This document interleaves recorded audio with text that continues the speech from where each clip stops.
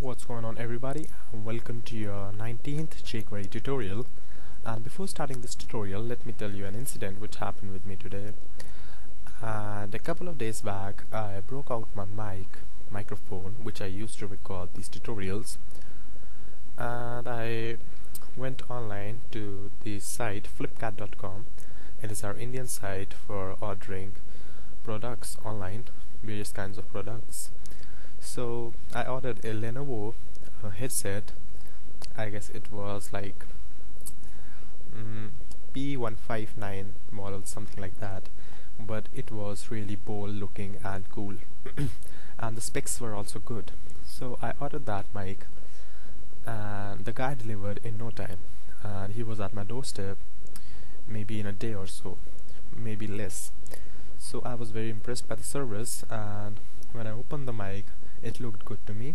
I plugged in, I shot it a couple of tutorials, and when I tried to run these tutorials in VLC Media Player on my computer, and what I saw, you would not believe that there was no single voice. My voice wasn't recorded, and I checked if I either plugged the switches wrong into the CPU, but all was good, and I performed some test records and found that there was a lot of humming noise and background noise in this microphone, and it was just a piece of crap. So basically I literally wasted my $30 on this microphone.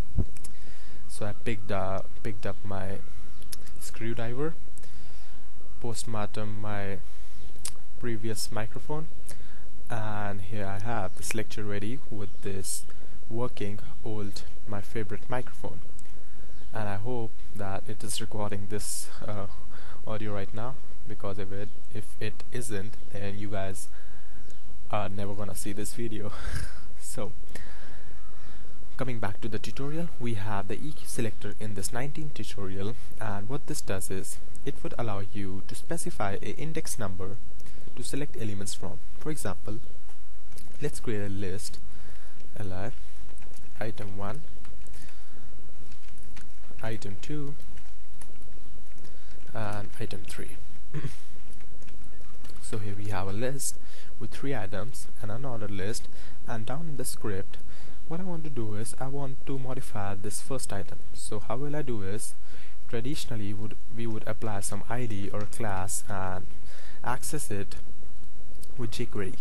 But suppose you are fetched this data from another site and you cannot modify this directly, and you want to select this first li and want to do something with it. So in traditional JavaScript, to be fancy, in vanilla JavaScript we do document.getElements by tag name li, and it would return us all these li's in the document, and we'll use an index number 0 for instance to select the first one, and then we'll do the methods or properties we want to do. So in jQuery what we'll do is, first of all, using Jquery Selector, the constructor function, we'll select li's. Now we have all the elements, all the li's in this let's say in this variable, and I want to select the first li. So traditionally you would think that we'll do something like this, but this won't actually work with jQuery because of its standard and how it works. So what we have to do is we have to use a special event method called EQ.